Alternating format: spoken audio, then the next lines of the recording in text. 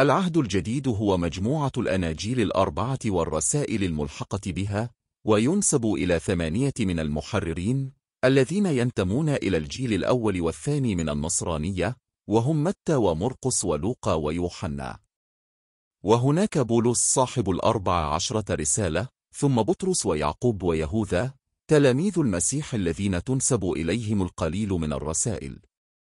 وهؤلاء الكتبة 8 بعضهم تتلمذ على يد السيد المسيح مثل متى ويوحنا وبطرس ويعقوب ويهوذا، وبعضهم تنصر بعد المسيح ولم يلقه مثل بولس ومرقس.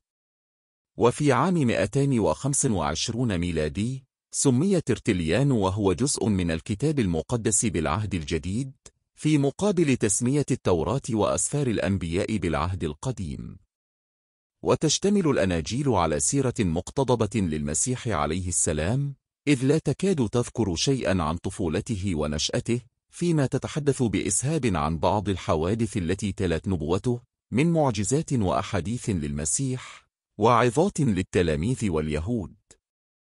كما تحكي الأناجيل باهتمام بالغ عن تفاصيل قصة صلبه المزعوم، ولا تكاد تذكر شيئا من المعتقد الذي اهتمت به الرسائل الملحقة بها. وكلمة الإنجيل كلمة مشتقة من الكلمة اليونانية فنجليون، وتعني الخبر السار أو البشرى. وأصول هذه الأناجيل كتب باللغة اليونانية فيما عدا إنجيل متى الذي يصر الآباء على أنه كتب بالعبرانية. ومن المعلوم أن اليونانية والعبرانية لم تكن لغة للمسيح الذي كان يتكلم الآرامية، كما دلت على ذلك الأناجيل. وتسهيلا على قراء العهد الجديد، تم تقسيمه إلى إصحاحات في القرن 13 الميلادي على يد الكاردينال هوجو كارو، ورقمت فقرات كل إصحاح عام 1551. يقر النصارى بأن الأناجيل كتبت على يد تلاميذ المسيح، ولكن الكنيسة تبنت في مجمع الفاتيكان المنعقد عام 1870 قراراً يقول عن أسفار الكتاب المقدس بعهدي كتبت بإلهام من الروح القدس، وأعطيت هكذا للكنيسة. تؤكد الكنيسة بحزم ومثابرة أن الأناجيل الأربعة تنقل بأمانة ما فعله وعلمه المسيح، فالكتاب المقدسون وضعوا الأناجيل الأربعة بحيث يكشفون لنا دوما عن المسيح أشياء حقيقية وصادقة. لقد غيروا بعض الشيء، فالكتاب ليس مؤلفه الرب بل الإنجيليون، ولكن بإلهام من الروح القدس. وهذا ما يؤكده كتاب موجز تاريخ الأمة القبطية حين يقول: الكتاب المقدس هو مجموع الأسفار التي كتبها رجال الرب القديسون بإلهام من الروح القدس في أوقات مختلفة. ولا يعتقد المسيحيون بالوحي الحرفي الذي يعتقده المسلمون في القرآن، فهم لا يقولون بأن الأناجيل نزلت على كاتبيها من الرب أو الملائكة حرفا حرفا وكلمة كلمة، بل يقولون أن الرب إذا ما قصد أن يبلغ البشر شيئا من أسراره يختار كاتبا من عباده فيبعثه على كتابة السفر المقصود، ثم يلهمه باختيار الحوادث والظروف والأعمال والأقوال التي شاء الرب لفائدة عباده. ويضع الرب له رقيبا ومرشدا، ويعصمه من الخطأ في نقلها وتسطيرها إفرادا وإجمالا، بحيث إنه لا ينقل إلا ما ألهمه الرب إياه. ويشرح المنصر كارل جوتليب اعتقاد النصارى في الوحي فيقول: واعتقادنا أن الأنبياء والحواريين وإن كانوا قابل السهو والنسيان في جميع الأمور، لكنهم معصومون في التبليغ والتحرير. فإن ظهر لأحد في موضع من المواضع في تحريرهم اختلاف أو محال عقلي، فذلك دليل نقصان علمه وفهمه. ويتلخص الرأي النصراني باعتبار الأناجيل والرسائل كلمة الرب التي أوحى الروح القدس لبعض تلاميذ المسيح، فكانت هذه الكتابات مقدسة. وصلت أسفار العهد الجديد إلينا عبر آلاف المخطوطات التي يفتخر النصارى بكثرتها، ويرون في هذه الكثرة دليلا ساطعا على حفظ كلمة الرب التي سجلها التلاميذ. ولندرك أهمية كثرة هذه المخطوطات عند النصارى وتاريخ كتابتها، ننقل ما يقوله القس سويجرت في مناظرته الشهيرة للعلامة ديدات. قال سويجارت: يوجد ما يقرب من 24,000 مخطوط يدوي قديم من كلمة الرب من العهد الجديد، وأقدمها يرجع إلى 350 عاما بعد الميلاد، والنسخة الأصلية أو المخطوط الأول لكلمة الرب لا وجود لها. ولو فصلنا أكثر في ذكر ما وصل إلينا من مخطوطات العهد الجديد، فإننا نقول إنها تنقسم إلى 3 أقسام. القسم الأول هي مخطوطات البردي، وكانت تستخدم في القرن الثاني والثالث الميلادي، وقد وصل إلينا في أقدمها قطعتان فقط من العهد الجديد. الأولى تضم جملتين من إنجيل يوحنا وقد كتبتا في القرن الثاني وهي محفوظة في مانشستر، والثانية تضم مقطعين من إنجيل متى. كما يوجد العديد من مخطوطات البردي والتي تحوي نصوصا إنجيلية صغيرة تعود للقرون اللاحقة. القسم الثاني هي مخطوطات إغريقية مكتوبة على جلود الحيوانات، ولم تعرف هذه الطريقة في الكتابة إلا في القرن الميلادي الرابع. ويوجد منها عدد كبير من المخطوطات، أهمها النسخة الإسكندرية والفاتيكانية والسينائية. القسم الثالث هي مخطوطات متأخرة ترجع للقرن الثالث عشر وما بعده. وأهم المخطوطات المكتوبة على جلود الحيوانات هي المخطوطة الفاتيكانية والسينائية والإسكندرانية، وهي مخطوطات كتبت في القرن الرابع الميلادي على أقل تقدير. وقد سبق لنا التعريف بها في حديثنا عن العهد القديم، لذا سنذكر هنا بعض ما يتعلق بالعهد الجديد في هذه المخطوطات. النسخة الفاتيكانية هي ما جاء في مقدمة العهد الجديد للكاثوليك، وأقدم كتب الخط التي تحتوي على معظم العهد الجديد أو نصه الكامل في كتابين مقدسان يعودان إلى القرن الرابع، وأجلهما المجلد الفاتيكاني. وهذا الكتاب مجهول المصدر، وقد أصيب بأضرار لسوء الحظ، ولكنه يحتوي على العهد الجديد ما عدا الرسالة إلى العبرانيين، والرسالتين الأولى والثانية إلى تيموثاوس، والرسالة إلى تيطس، والرسالة إلى فليمون والرؤيا. النسخة السينائية هي ما يقول عنها المدخل الفرنسي: العهد الجديد كامل في الكتاب الذي يقال له المجلد السينائي، بل وأضيف إلى العهد الجديد الرسالة إلى برنابا وجزءا من الراعي لهرمس، وهما مؤلفان لم يحفظا في قانون العهد الجديد في صيغته الأخيرة. النسخة الإسكندرانية تحوي العهد الجديد مع النقص الواضح فيه من أول متى، وأيضا في يوحنا، وتضم أيضا رسالتي كالمنتس اللتين لم تنضما إلى العهد الجديد، كما فيه أشياء أخرى لم تدخل في الكتاب المقدس. النسخة الإفريمية تحوي العهد الجديد فقط، وهي محفوظة في باريس في المكتبة الوطنية، ويرى المحققون أنها كتبت في القرن السادس أو السابع، وقال بعضهم في القرن الخامس. نسخة بيزا تعود للقرن الخامس، وتحوي الأناجيل الأربعة وأعمال الرسل، وهي محفوظة في جامعة كامبريدج، وتخلو من كثير من النصوص مثل مقدمة يوحنا. وقد تحرر ناسخها من المخطوطات القديمة، فقد قام بكتابة نسب المسيح كما أورده متى، ثم لما نسخ إنجيل لوقا ولاحظ الفوارق الكبيرة بين قائمتي لوقا ومتى، أعاد قائمة متى في إنجيل لوقا.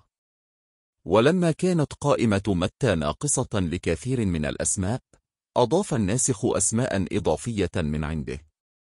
النسخة البازلية يفترض تدوينها في القرن الثامن، وهي محفوظة بجامعة بازل بسويسرا، وتضم الأناجيل الأربعة بنقص كبير. نسخة الأديانوس ترجع للقرن التاسع، وهي محفوظة في بولديانا بأكسفورد، وتضم سفر أعمال الرسل فقط. نلاحظ أن هذه النسخ جميعا ليست من خط كاتبها، أو ليس منها شيء كتب في وجوده، بل إن أولها كتب بعد وفاة كتاب الأناجيل بما لا يقل عن قرنين من الزمان. ولا يستطيع النصارى أن يثبتوا سندا لهذه المخطوطات، واعترف بذلك القسيس فرنج في مناظرته للعلامة الهندي، فقال معتذرا: إن سبب فقدان السند عندنا وقوع المصائب والفتن على المسيحيين إلى مدة 300 سنة. وهذه المخطوطات التي يتحدث النصارى عن كثرتها لا يتفق منها مخطوطان، فقد تعرضت جميعها للزيادة والنقصان حسب أهواء النساخ، وهو ما يعترف به النصارى ومنهم سويجرت الذي يحاول التقليل من أهمية هذه الاختلافات فيقول: المبادئ العلمية تخبرنا أنه فيما يختص بكتب العهود القديمة فإننا لا نحتاج بالضرورة إلى الأصل لنضمن تحققنا من النسخة الأصلية. وعندما نفكر أن لدينا 24,000 نسخة وأن بعض الاختلافات موجودة فيما بين هذه النسخ، فالمهم أن جوهر النص لم يتغير. لكن الدكتور روبرت في بحثه حقيقة الكتاب المقدس يرد ذلك ويخالفه، وكان روبرت قد أعد لطبع مذكرة علمية ثم منع من طبعها. ولما سئل عن السبب في منعها قال: إن هذه المذكرة ستفقد الشعب إيمانه بهذا الكتاب. يقول الدكتور روبرت: لا يوجد على الإطلاق كتاب به من التغييرات والأخطاء والتحريفات مثل ما في الكتاب المقدس. وينقل روبرت أن آباء الكنيسة يعترفون بوقوع التحريف عن عمد، وأن الخلاف بينهم محصور في من قام بهذا التحريف. ويقول كينراي: إن علماء الدين اليوم على اتفاق واحد يقضي بأن الكتاب المقدس وصل إلينا منه أجزاء ضئيلة جدا لم يتم تحريفها. ويقول الدكتور روبرت: لن يدعي أحد أبدا أن الرب هو مؤلف كل أجزاء هذا الكتاب. يقول موريس نون في دائرة المعارف البريطانية: إن أقدم نسخة من الأناجيل الرسمية الحالية كتب في القرن الخامس بعد المسيح، أما الزمان الممتد بين الحواريين والقرن الخامس فلم يخلف لنا نسخة من هذه الأناجيل الأربعة الرسمية. وعن إنجيل مرقس يتحدث دينيس نينهام في تفسيره لإنجيل مرقس فيقول: لقد وقعت تغييرات يتعذر اجتنابها، وهذه حدثت بقصد أو بدون قصد، ومن بين مئات المخطوطات لإنجيل مرقس والتي لا تزال باقية حتى اليوم لا نجد نسختان تتفقان تماما. ويقول أيضا: ليس لدينا أي مخطوطات يدوية يمكن مطابقتها مع الآخرين، ويستعين بما ذكره القس شورر عن مخطوطات الأناجيل وأن بها 50,000 اختلاف، فيما قال كريسبخ بأنها 150,000 اختلاف. وتؤكد ذلك دائرة المعارف البريطانية بقولها: إن مقتبسات آباء الكنيسة من العهد الجديد تظهر أكثر من 150,000 من الاختلافات بين النصوص. وممن اعترف بكثرة هذه الاختلافات جون ميل، وذكر بأنها 30,000 من الاختلافات التي أثبتها في هوامش النسخة التي أصدرها عام 1707 بعد 30 سنة من الدراسة المعمقة في 100 مخطوط يوناني فقط. ولا شك أن العدد سيتضاعف فيما لو زاد في عينة الدراسة، إذ ستفرز قراءات أخرى تزيد على رقم 30,000 الذي وافقه عليها القس باركر البروتستانتي، وأوصل هذه الاختلافات يوهان يعقوب إلى أزيد من 1,000. ويقول شميت: لا توجد صفحة واحدة من الأناجيل العديدة التي لا يحتوي نصها على اختلافات عديدة. ويحاول النصارى تبرير هذه الاختلافات الكثيرة بين المخطوطات، فيقول الدكتور سمعان كهلون في كتابه مرشد الطالبين: لا تعجب من وجود اختلافات في نسخ الكتب المقدسة، لأن قبل ظهور صناعة الطباعة في القرن الخامس عشر من الميلاد كانت تنسخ بالخط، فكان بعض النساخ جاهلا وبعضهم غافلا وساهيا.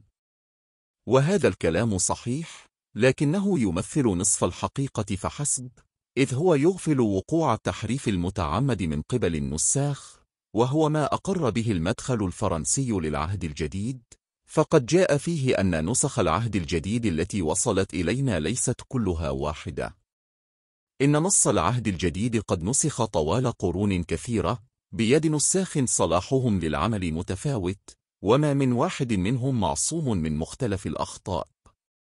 ويضاف إلى ذلك أن بعض النساخ حاولوا أحيانا عن حسن نية أن يصوبوا ما جاء فيه من أخطاء، وبدا لهم أنه يحتوي أخطاء واضحة أو قلة دقة في التعبير اللاهوتي. وهكذا أدخلوا إلى النص قراءات جديدة تكاد تكون كلها خطأ. ثم يمكن أن يضاف إلى ذلك كله أن الاستعمال لكثير من الفقرات من العهد الجديد في أثناء إقامة شعائر العبادة أدى أحيانا إلى إدخال زخارف غايتها تجميل الطقس، أو إلى التوفيق بين نصوص مختلفة ساعدت على التلاوة بصوت عالي. ومن الواضح أن ما أدخله النساخ من التبديل على مر القرون تراكم بعضه على بعضه الآخر، فكان النص الذي وصل آخر الأمر إلى عهد الطباعة مثقلا بمختلف ألوان التبديل. والمثال الأعلى الذي يهدف إليه علم نقد النصوص هو أن يمحص هذه الوثائق المختلفة لكي يقيم نصا يكون أقرب ما يمكن من الأصل الأول، ولا يمكن في حال من الأحوال الوصول إلى الأصل نفسه. ويؤكد هذا كله فريدريك جارانت، أستاذ الدراسات اللاهوتية في الكتاب المقدس بمعهد اللاهوت الاتحادي بنيويورك، في كتابه الأناجيل أصلها وتطورها. ويقول جارانت: كان يحفظ النص في مخطوطات نسختها أيد مجتهدة لكتبة كثيرين، ويوجد اليوم من هذه المخطوطات 4700، ما بين قصاصات من ورق إلى مخطوطات كاملة على رقائق من الجلد أو القماش. إن نصوص جميع هذه المخطوطات تختلف اختلافا كبيرا، ولا يمكن الاعتماد بأن أي منها قد نجا من الخطأ. إن أغلب النسخ الموجودة من جميع الأحجام قد تعرضت لتغييرات أخرى على يد المصححين الذين لم يكن عملهم دائما إعادة القراءة الصحيحة. والنص المنشور للعهد الجديد ليس نصا نهائيا، إذ هو رهينة اكتشاف المزيد من المخطوطات. تقول مقدمة العهد الجديد للرهبانية اليسوعية: وبوسعنا اليوم أن نعد نص العهد الجديد نصا مثبتا إثباتا حسنا، وما من داع إلى إعادة النظر فيه إلا إذا عثر على وثائق جديدة. والمتأمل في النصوص الإنجيلية لن يجد صعوبة في رؤية بعض ما أضافه النساخ في النص عن عمد. ومنه ما جاء في متى: متى نظرتم رجسة الخراب التي قال عنها دانيال قائمة في المكان المقدس، ليفهم القارئ، فحينئذ ليهرب الذي في اليهود إلى الجبال. عبارة ليفهم القارئ هي من زيادة الناسخ الذي أراد التنبيه على أهمية الموضوع الذي يكتبه، ولم يقلها المسيح وهو يخاطب تلاميذه. ومثله ما جاء في آخر يوحنا: هذا هو التلميذ الذي يشهد بهذا، ونعلم أن شهادته حق. فقوله نعلم أن شهادته حق هي من زيادة النساخ، وقد اعترف بذلك طابع الرهبانية اليسوعية. ومما أضافه النساخ في إنجيل لوقا ما نسبوه على المسيح في سياق جوابه على التلميذين يوحنا ويعقوب، حين اقترح عليه أن ينزل نارا من السماء فتفني السامريين، فالتفت إليهما ونهرهما. وهنا يضيف نساخ المخطوطات العبارة التالية: وقال لستما تعلمان من أي روح أنتما. يقول الأب متى المسكين: اتفق هنا جميع العلماء وبلا استثناء أن هذه الآية أضيفت مبكرا جدا بواسطة أحد النساخ، لأن النص الأقدم لم يحتوها. وقد حذفت هذه الزيادة من عدد من الترجمات والطبعات الحديثة، من بينها الترجمة العربية المشتركة والرهبانية اليسوعية التي أعدها الآباء اليسوعيون. وهكذا تحتار النسخ المطبوعة وتتردد في قبول النص أو رفضه، تباعا للنساخ الذين أخطأوا بإلحاق الزيادة أو حذفها. نسب الكتاب المسيحيون الأناجيل الأربعة في القرن الثاني الميلادي إلى متى ومرقس ولوقا ويوحنا. وقد تسلمت الكنيسة هذه الكتابات كسجلات يوثق بها عن حياة المسيح وتعاليمه. وبدأ الكتاب المسيحيون من القرن الثاني الميلادي باقتباس هذه الأناجيل وشرحها، وقاموا بعمل ترجمات منها إلى لغات متنوعة كالسريانية والقبطية واللاتينية.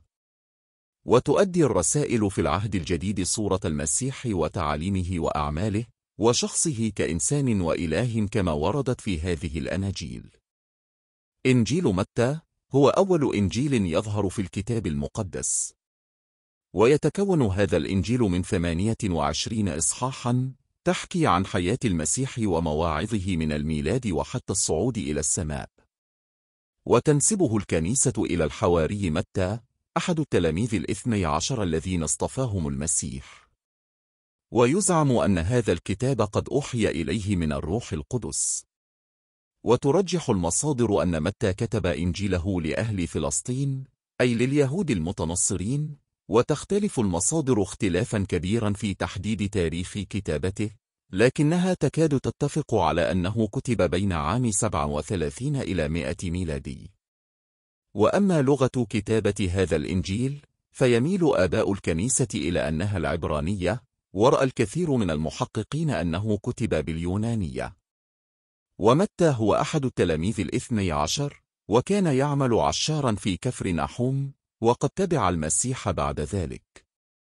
وتذكر المصادر التاريخية أنه رحل إلى الحبشة، وقتل فيها عام 70، ولم يرد له ذكرا في العهد الجديد سوى مرتين. أما المرة الأولى فعندما نادى عليه المسيح، وهو في مكان عمله في الجباية، والثانية في سياق تعداد أسماء التلاميذ 12. ويجدر أن نذكر أن مرقس ولوقا يذكران أن العشار الذي لقيه المسيح في محل الجباية هو لاوي بن حلفي، ولم يذكر اسم متى. وتزعم الكنيسة أن لاوي بن حلفي هو اسم آخر لمتى العشار. يقول جون فانتون، مفسر إنجيل متى وعميد كلية اللاهوت بلينشفيلد، بأنه لا يوجد دليل على أن متى هو اسم التنصير اللاوي. ويرى أنه من المحتمل أنه كانت هناك بعض الصلات بين متى التلميذ والكنيسة التي كتب من أجلها هذا الإنجيل، ولهذا فإن مؤلف هذا الإنجيل نسب عمله إلى مؤسس تلك الكنيسة أو معلمها الذي كان اسمه متى. ويحتمل أن كاتب الإنجيل قد اغتنم الفرصة التي أعطاه إياها مرقس عند الكلام على دعوة أحد التلاميذ، فربطها بمتى الذي وقره باعتباره رسول الكنيسة التي يتبعها. ولكن الكنيسة تؤكد بأن متى هو كاتب الإنجيل، وتستند لأمور ذكرها محرر قاموس الكتاب المقدس. أهمها الشواهد والبينات الواضحة من نهج الكتابة بأن المؤلف يهودي متنصر، وأيضا لا يعقل أن إنجيلا خطيرا كهذا وفي مقدمة الأناجيل ينسب إلى شخص مجهول. رأى المحققون أنه ليس ثمة دليل حقيقي عند النصارى على صحة نسبة الإنجيل إلى متى، إذ ليس بالضرورة أن يكتب الجابي معلوماته الدينية كما يكتب متعلقات عمله. كما أن كتابة متى لأقوال المسيح لا تفيد صحة نسبة الإنجيل إليه اليوم. بل إن الأدلة قامت على أن الكاتب لهذا الإنجيل ليس من تلاميذ المسيح، إذ في الإنجيل أمورا كثيرة تدل على أن كاتبه ليس متى الحواري. ومن هذه الأدلة أن متى اعتمد في إنجيله على إنجيل مرقس، فقد نقل من مرقس 600 فقرة من أصل 612 فقرة. يقول جي بي فيليبس، أستاذ علم اللاهوت في الكنيسة الإنجليزية في مقدمته لإنجيل متى، إن القديس متى كان يقتبس من إنجيل القديس مرقس، وكان ينقحه محاولا الوصول إلى تصور أحسن وأفضل للرب. ويضيف القس فهيم عزيز في المدخل إلى الإنجيل، إن اعتماد متى على مرقس حقيقة معروفة لدى جميع الدارسين، فإذا كان متى التلميذ هو كاتب الإنجيل، فكيف ينقل عن مرقس الذي كان عمره 10 سنوات أيام دعوة المسيح؟ ثم إن إنجيل متى يذكر متى العشار مرتين، ولم يشر من قريب أو بعيد إلى أنه الكاتب، فقد ذكر اسمه وسط قائمة التلاميذ 12، ولم يجعله أولا ولا آخرا. ثم لما تحدث عن اتباعه للمسيح استخدم صيغة الغائب فقال: وعندما كان يسوع مجتازا هناك، رأى إنسانا جالسا عند مكان الجباية اسمه متى، فقال له: اتبعني، فقام وتبعه. يقول تريكو في شرحه للعهد الجديد: إن الاعتقاد بأن متى هو عشار كفر نحوم الذي ناداه عيسى ليتعلم منه لم يعد مقبولا، خلافا لما يزعمه آباء الكنيسة. وقد أنكر كثير من علماء المسيحية في القديم والحديث صحة نسبة الإنجيل إلى متى، ومنهم المانوي فاوستوس في القرن الرابع، حيث قال إن الإنجيل المنسوب إلى متى ليس من تصنيفه، وكذا يرى القديس وليمس والأبوديدون في كتابه حياة المسيح. ويقول جي فيليبس في مقدمته لإنجيل متى: نسب التراث القديم هذا الإنجيل إلى الحواري متى، ولكن معظم علماء اليوم يرفضون هذا الرأي. ويقول البروفيسور هارنج إن إنجيل متى ليس من تأليف متى الحواري، بل هو لمؤلف مجهول أخفى شخصيته لغرض ما. وجاء في مقدمة الرهبانية اليسوعية لإنجيل متى: أما المؤلف فالإنجيل لا يذكر عنه شيئا، وأقدم تقليد كنسي ينسبه إلى الرسول متى. ولكن البحث في الإنجيل لا يثبت ذلك الرأي أو يبطله على وجه حاسم، وإن كنا لا نعرف اسم المؤلف معرفة دقيقة، يحسن بنا أن نكتفي ببعض الملامح المرسومة في الإنجيل نفسه. ويقول القس فهيم عزيز في المدخل إلى الإنجيل عن كاتب متى المجهول: لا نستطيع أن نعطيه اسما، وقد يكون متى الرسول وقد يكون غيره. ويقول المفسر جون فانتون عن كاتب متى في تفسيره لإنجيل متى: إن ربط شخصيته كمؤلف بهذا التلميذ إنما هي بالتأكيد محض خيال. وإذا لم يكن متى هو كاتب الإنجيل المنسوب إليه، فمن هو كاتب هذا الإنجيل؟ ويحاول شراح الترجمة المسكونية تحديد بعض الملامح لهذا الكاتب. فالكاتب كما يظهر في إنجيله مسيحي يهودي يربط بين التوراة وحياة المسيح، وهو كما يصفه كولمان يقطع الحبال التي تربطه باليهودية مع حرصه على الاستمرار في خط العهد القديم. فهو كاتب يهودي يحترم الناموس، ويعتبر بذلك من البعيدين عن مدرسة بولس الذي لا يحترم الناموس. ومما يؤكد براءة متى من كتابة هذا الإنجيل أن كثيرا من الشراح والمحققين يرون أن الإنجيل كتب بعد سنة 70 ميلاديا، وهي السنة التي مات فيها متى. إذن أين الإنجيل الذي كتبه متى كما جاء في شهادة بابياس في القرن الثاني الميلادي؟ ذكر بابياس أن متى كتب وجمع أقوال المسيح، وما نراه في الإنجيل اليوم هو قصة كاملة عن المسيح وليس جمعا لأقواله. كما أن عدم صحة نسبة هذا الإنجيل إليه لا تمنع من وجود إنجيل آخر لمتى. ولعل من المهم أن نذكر بأن في الأناجيل التي رفضتها الكنيسة إنجيلا يسمى إنجيل متى، فلعل بابياس عناه بقوله. وغير بعيد عما ذهب إليه العلامة ماير، حيث انتهى في بحثه إلى أن ما كتبه التلميذ متى هو أقوال المسيح التي ترجمت فيما بعد إلى اليونانية وصيغت وفق النسق التاريخي الموجود بين أيدينا حاليا. وهكذا رأى المحققون أن ثمة أمورا تمنع القول بأن هذا الإنجيل هو كلمة الرب ووحيه وهديه، فهو كما يقول أبو زهرة إنجيل مجهول الكاتب، ومختلف في تاريخ كتابته ولغته ومكانه. إنجيل مرقس ثاني الأناجيل في العهد الجديد.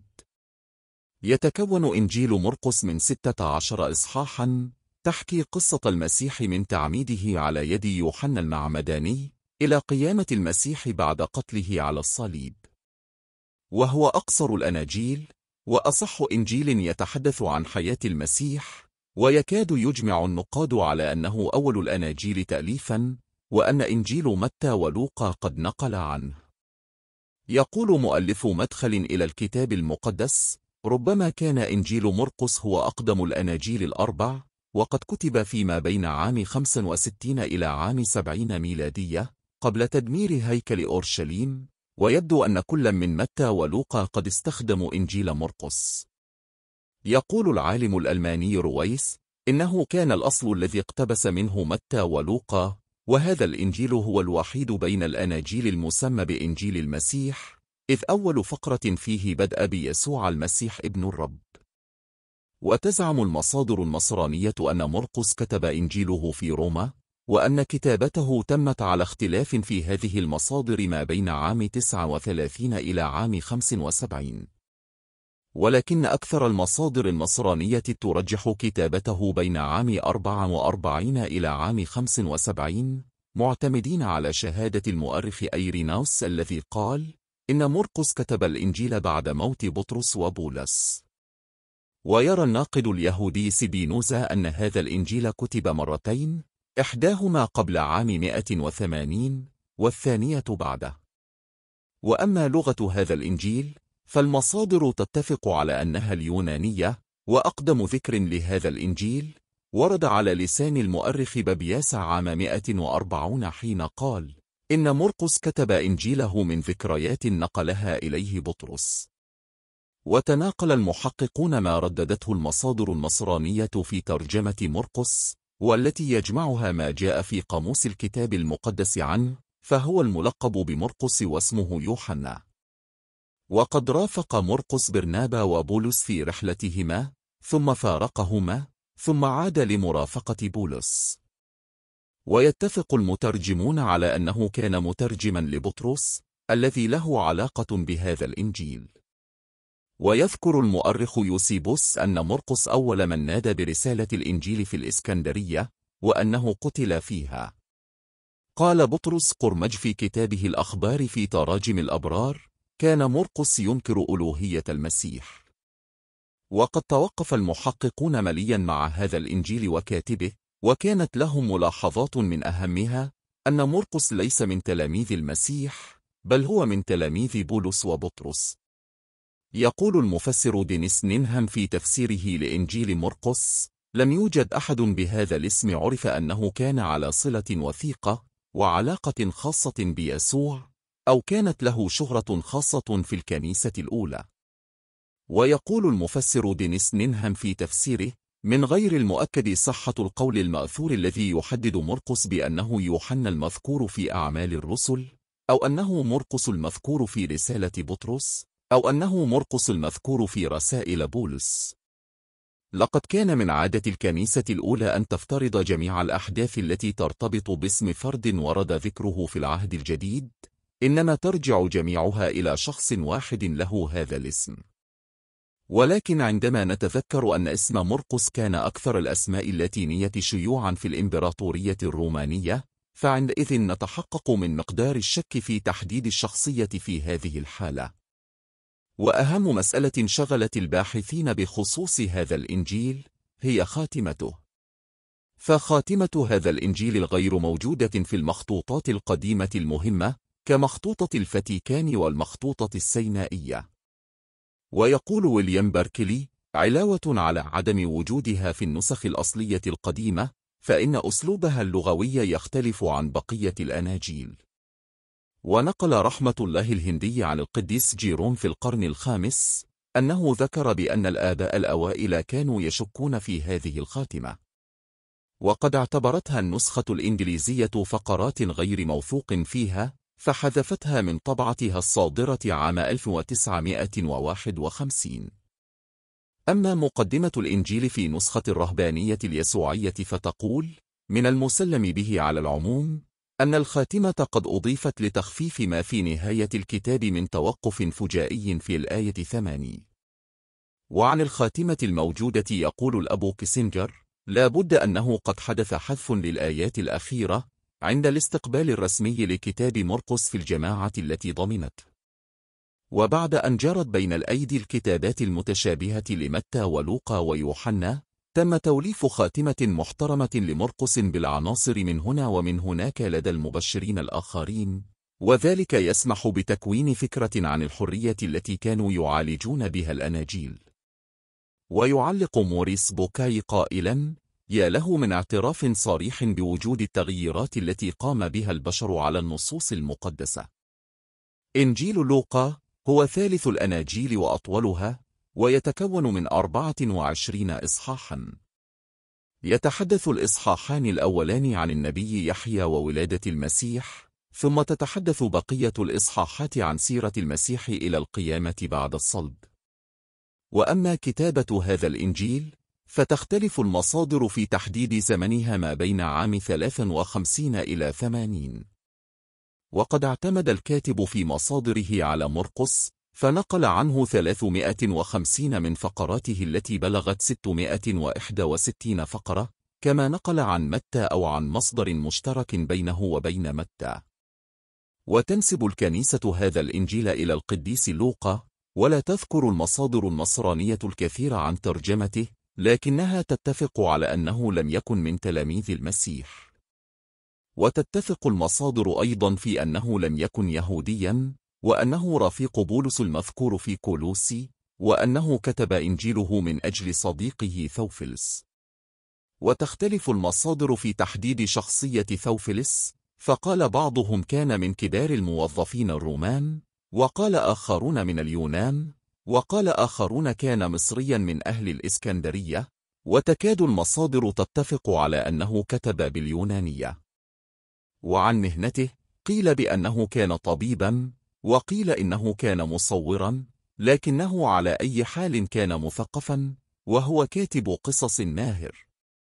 ويلحظ المحققون على إنجيل لوقا ملاحظات أهمها أن مقدمته تتحدث عن رسالة طابعها شخصي، وأنها تعتمد على اجتهاده لا على إلهام. وكان قد لاحظ ذلك أيضا عدد من محقق النصرانية، فأنكروا إلهامية هذا الإنجيل، ومنهم مستر كدل في كتابه رسالة الإلهام. ونسب هذا القول إلى القدماء من العلماء، وقال القديس أغسطينوس: إني لم أكن أؤمن بالإنجيل لو لم تسلمني إياه الكنيسة المقدسة. شك كثير من الباحثين في الإصحاحين الأولين من هذا الإنجيل، بل إن هذا الشك كما ذكر جيروم يمتد إلى الآباء الأوائل للكنيسة، وكذلك فرقة المرقيونية، فليس في نسختها هذان الإصحاحان. ويؤكد المحققون بأن لوقا لم يكتب هذين الإصحاحين، لأنه يقول في أعمال الرسل: الكلام الأول أنشأته يا ثوفيلس عن جميع ما ابتدأ يسوع، أي معجزاته، والإصحاحان الأولان إنما يتكلمان عن ولادة المسيح لا عن أعماله. ونقل العالم الكاثوليكي توماس وارد عن جيروم قوله بأن بعض العلماء المتقدمين كانوا يشكون أيضا في الباب 22 من هذا الإنجيل. إن الغموض يغطي شخصية لوقا، فهو غير معروف البلد ولا المهنة ولا الجهة التي كتب لها إنجيله تحديدا ولا تاريخ الكتابة. والمعروف فقط أنه من تلاميذ بولس، وأنه لم يلقى المسيح. إنجيل يوحنا رابع الأناجيل، وهو أكثر الأناجيل إثارة وأهمية، إذ إن هذا الإنجيل كتب لإثبات لاهوت المسيح. ويتكون هذا الإنجيل من 21 إصحاحا تتحدث عن المسيح بنمط مختلف عن الأناجيل الثلاثة. ويرى المحققون أن كتابته جرت بين عام 68 إلى 98، وقيل بعد ذلك. وتنسب الكنيسة هذا الإنجيل إلى يوحنا. ولغة هذا الإنجيل بالاتفاق هي اليونانية، واختلف في مكان كتابته، والأغلب أنه في تركيا وتحديدا في أنطاكيا، وقيل الإسكندرية. يوحنا بن زبد الصياد، وهو صياد سمك جليلي، تبع وأخوه المسيح، كما أن والدته سلومة كانت من القريبات إلى المسيح. ويرجح محرر القاموس بأنها أخت مريم والدة المسيح، وقد عاش حتى أواخر القرن الميلادي الأول. ويذهب المؤرخ أيرنيموس إلى أنه عاش إلى سنة 98، وتذكر الكنيسة أنه كتب إنجيله في أفسس قبيل وفاته. وتستدل الكنيسة لتصحيح نسبته لهذا الإنجيل بأدلة ذكرها محرر قاموس الكتاب المقدس، وهي: كان كاتب الإنجيل يهوديا فلسطينيا، ويظهر هذا من معرفته الدقيقة التفصيلية لجغرافية فلسطين والأماكن المتعددة في أورشليم وتاريخ وعادات اليهود.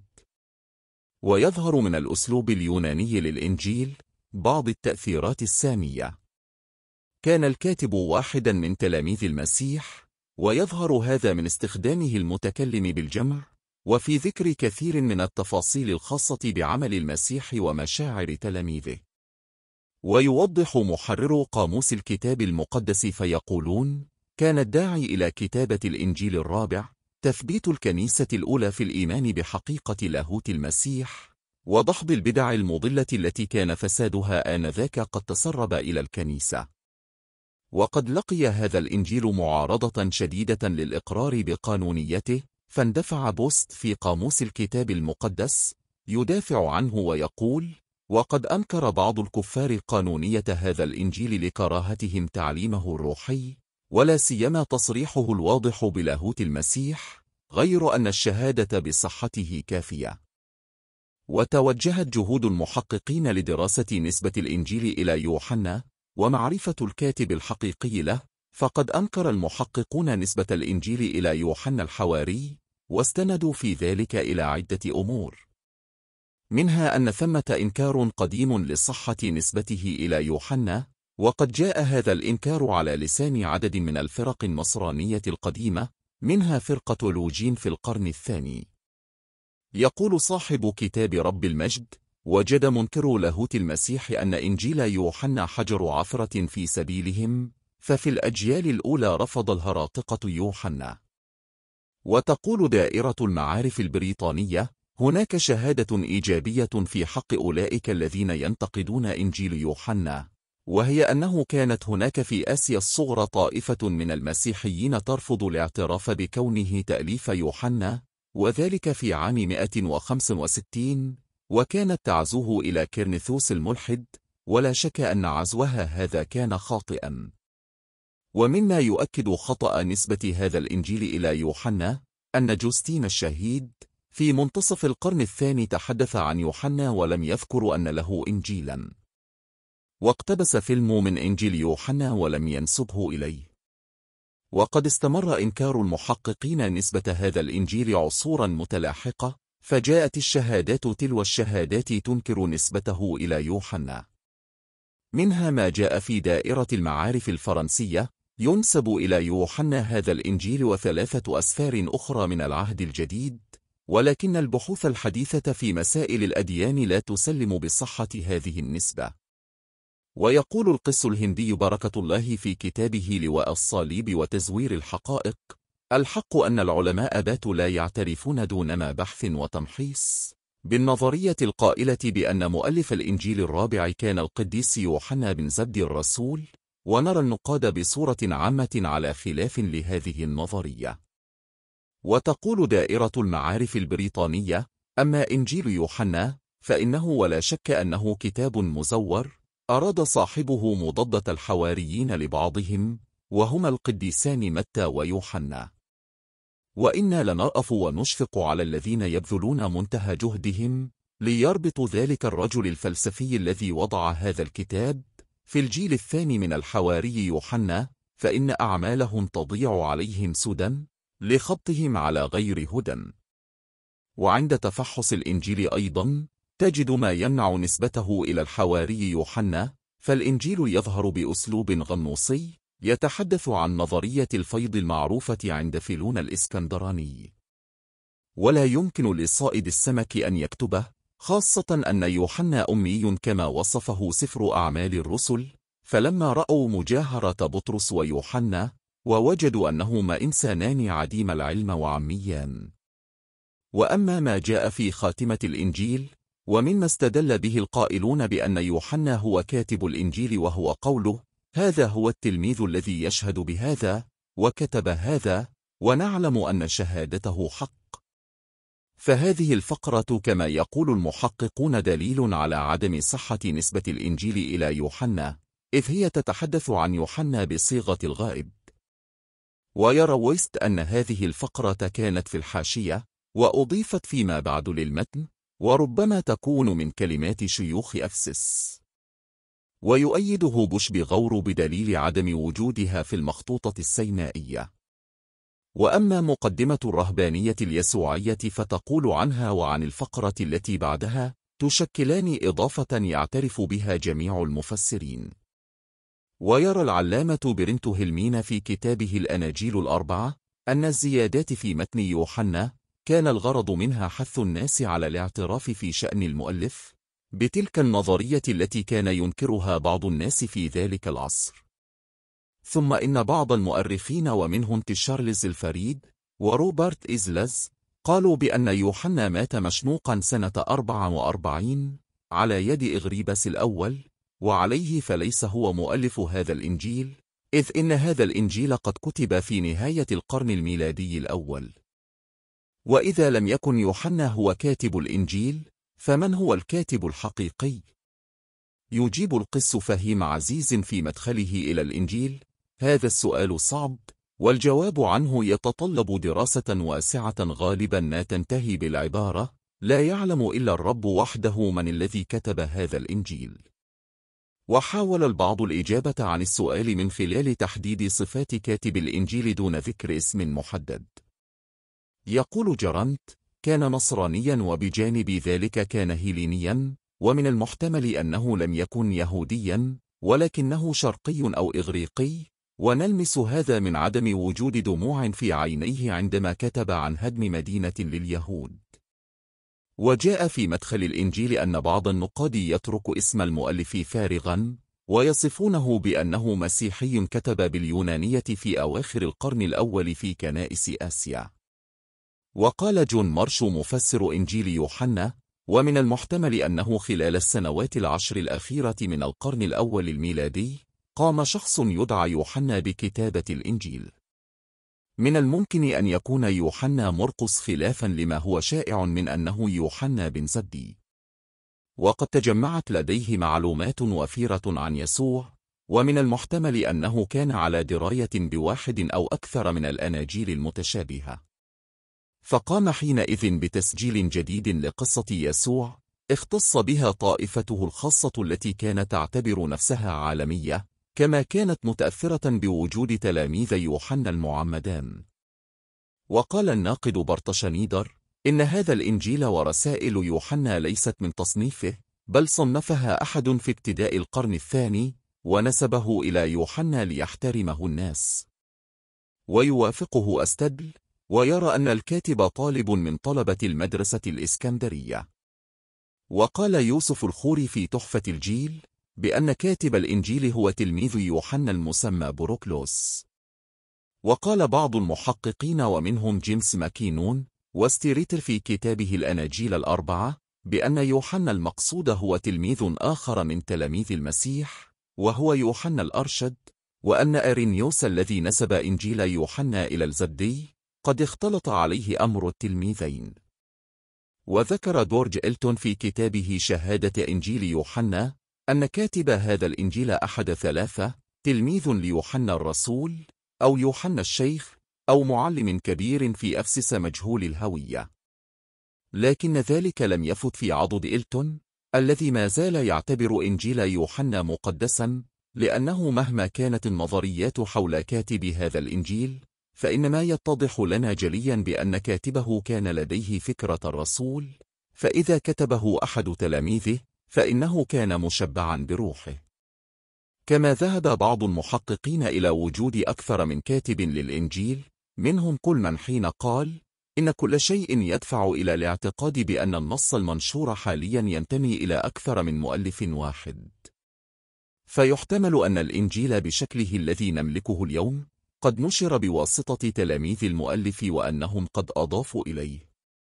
ومن هذا كله ثبت أن إنجيل يوحنا لم يكتبه يوحنا الحواري، ولا يعرف كاتبه الحقيقي، ولا يصح بحال أن ننسب العصمة والقداسة لكاتب مجهول لا نعرف من يكون. وعند غض الطرف عن هوية الكاتب واستحالة القول بعصمته، فإن ثمة مشكلات تثار في وجه هذا الإنجيل نبه المحققون إليها.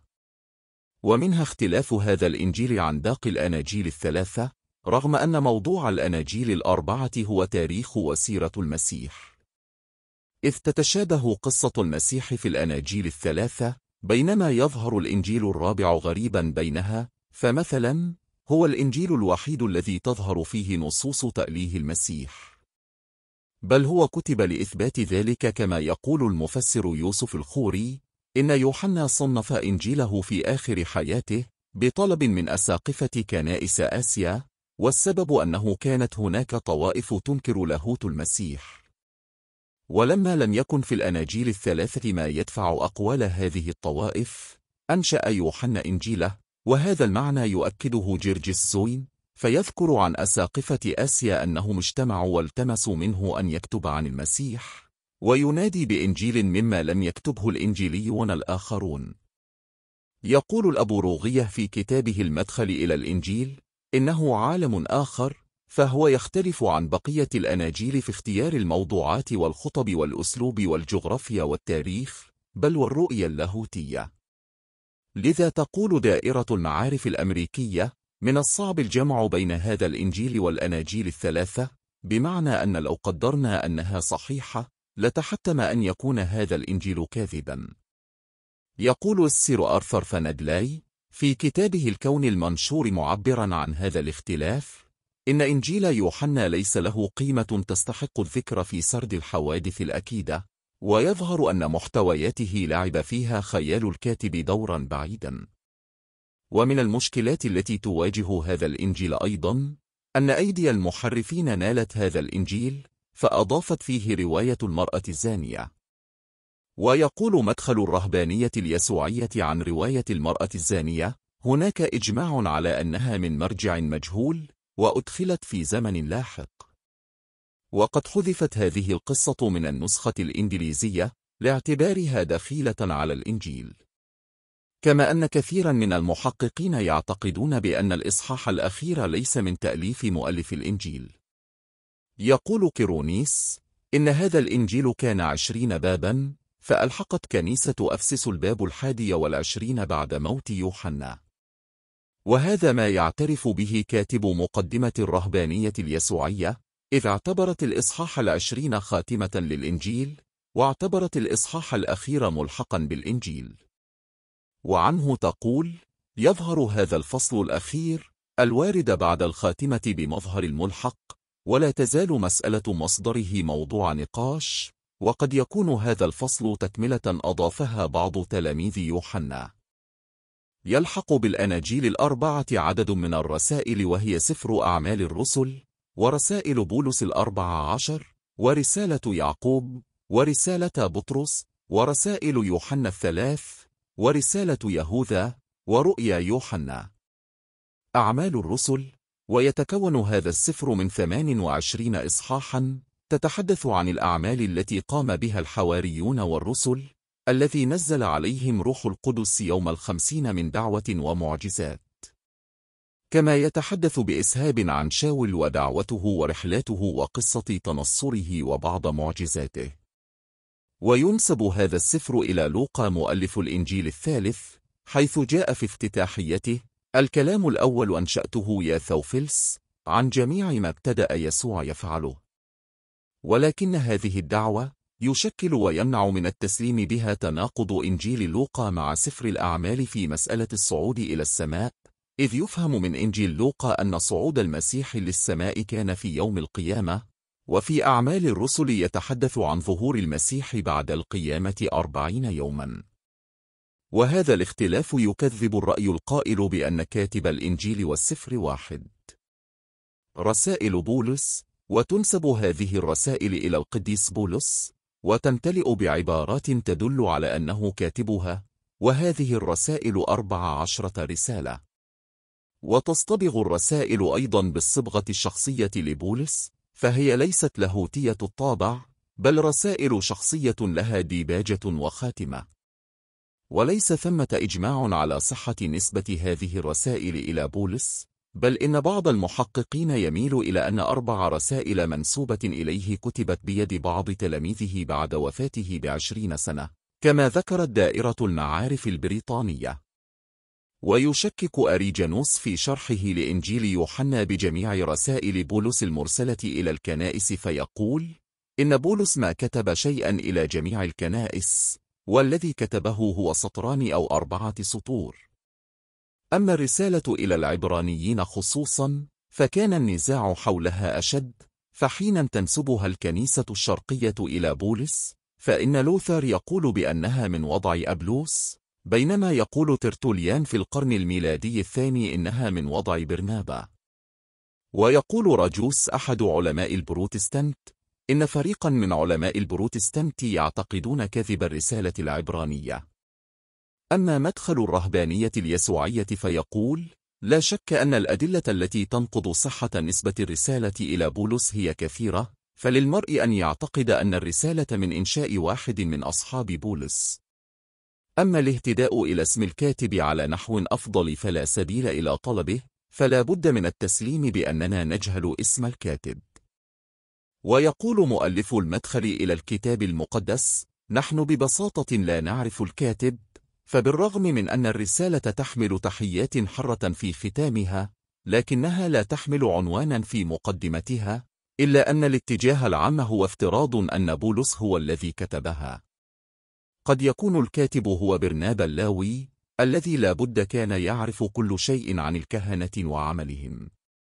واحتمال ثالث أن يكون لوقا هو الكاتب، لتشابه الأسلوب بين العبرانيين وإنجيل لوقا وسفر أعمال الرسل.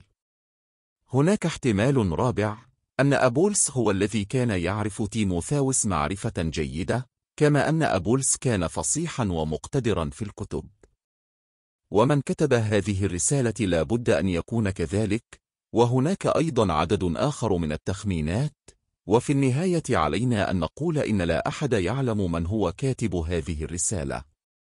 وهذا الجواب الأخير سبق إلى الإقرار به العالم أريجانوس حين قال: أما من كتب الرسالة يقينا فالرب يعلم. يقول بعض من سبقونا إنه أكليمنس أسقف روما، والآخرون يقولون إن كاتبها هو لوقا. وأما نسبتها إلى بولس فهو كما تقول الموسوعة البريطانية: أمر لا يكاد يوجد أحد اليوم يدافع عنه. الرسائل الكاثوليكية ورؤيا يوحنا، وهذه الرسائل 7، 3 منها ليوحنا، و2 لبطرس، و1 لكل من يهوذا ويعقوب، ثم رؤيا يوحنا. وعرف المحققون بأصحاب هذه الرسائل وهم من التلاميذ 12.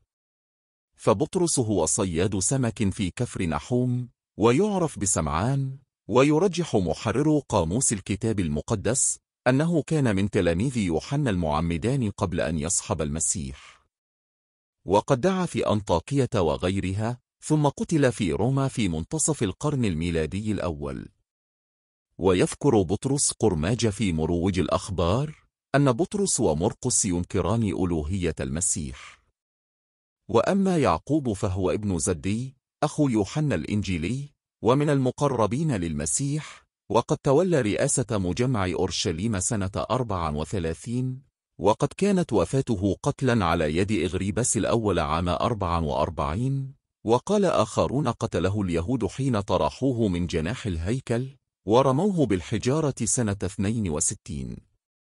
وأما يهوذا فلا تقدم المصادر عنه تعريفا سوى أن تذكر أنه اختلف فيه، هل هو يهوذا أخو يعقوب الصغير، أم أنه الحواري الذي يدعى لوباوس. وهذه الرسائل تعليمية في محتوياتها، شخصية في طريقة تدبيجها، تحوي في مقدمتها اسم مؤلفها غالبا. ورغم ذلك فإن نسبة هذه الرسائل كانت محل جدل طويل في قرون النصرانية الأولى، وينطبق على أكثرها ما ذكرناه في رسالة العبرانيين، حيث تأخر الاعتراف برسالة بطرس الثانية ورسالتي يوحنا الثانية والثالثة، ورسالتي يعقوب ويهوذا، ورؤيا يوحنا، الذي كان موضع جدل كبير قبل إقراره. إذ يحوي هذا السفر رؤيا منامية غريبة، هدفها تقرير ألوهية المسيح، وإثبات سلطانه في السماء، وخضوع الملائكة له، إضافة إلى بعض التنبؤات المستقبلية التي صيغت بشكل رمزي وغامض. وهذه الرؤيا رآها يوحنا في منامه وهي مسطرة في 27 صفحة، ومثل هذا يستغرب في المنامات ولا يعهد، وقد شكك آباء الكنيسة الأوائل كثيرا في هذا السفر.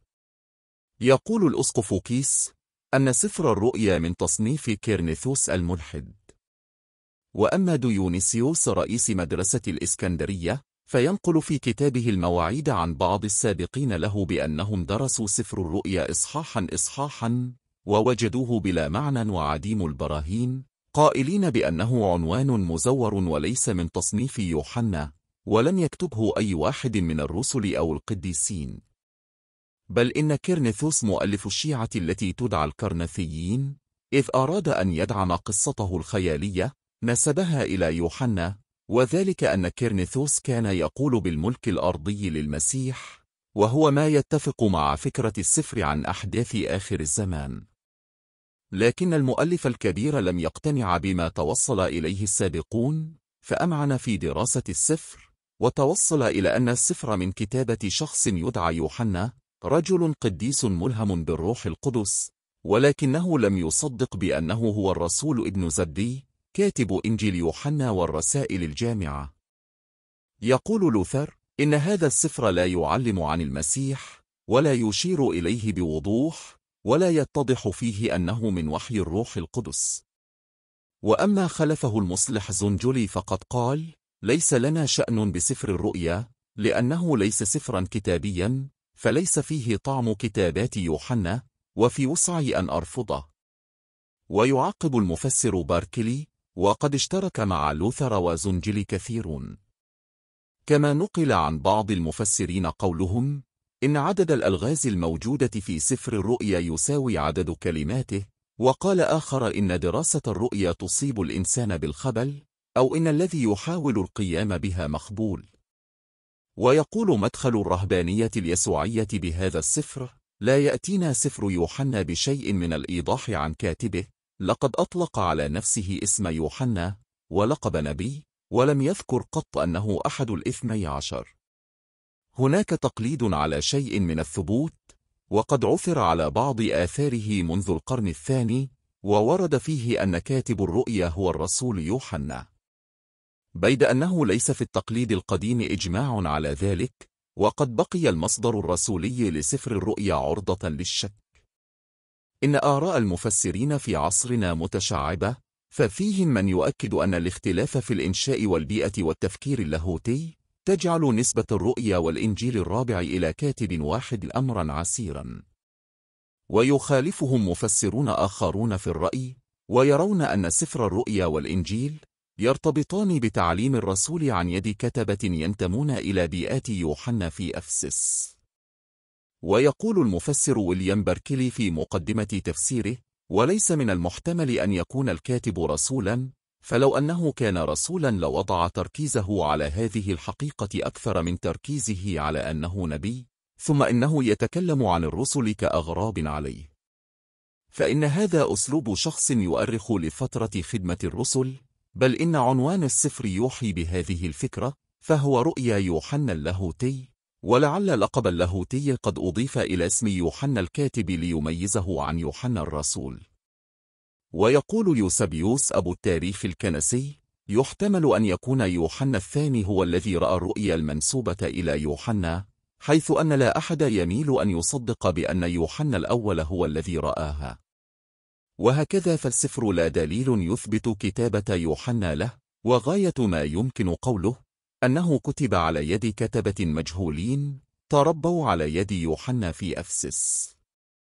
ومما نقله المحققون في تكذيب نسبة الرسائل الكاثوليكية هو احتجاجهم بعدم وجودها في الترجمة السريانية القديمة. ويقول يوسبيوس: قبل الجميع دون جدال بأسفارنا المعروفة الآن ما خلا الرسالة إلى العبرانيين، ورسالة يعقوب، ورسالة يهوذا، ورسالة بطرس الثانية، وسفر الرؤيا، ورسالتي يوحنا الثانية والثالثة، فقد قبلها الجمهور، ولكن البعض شك فيها. وأما رسالة يوحنا فهما خطابان شخصيان يصعب برهنة صدق قانونيتهما.